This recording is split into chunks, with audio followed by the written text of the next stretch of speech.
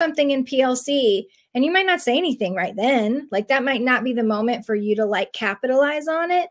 But later you can walk down the hall. You can check in with this teacher during her planning and say, hey, you know, I heard that thing you said during PLC that you really seemed like it might be a good fit for your students.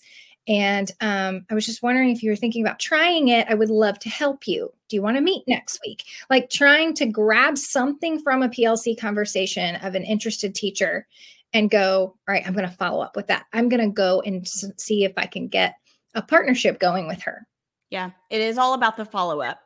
And when we think about PLCs as being that learning time, if it is a learning time, I'm not saying that everyone approaches PLCs the appropriate, accurate way, right? And I think we all can agree that it's probably happening less frequently than it actually is happening, that a true PLC is taking place. Yeah. But regardless, even if you are talking about students,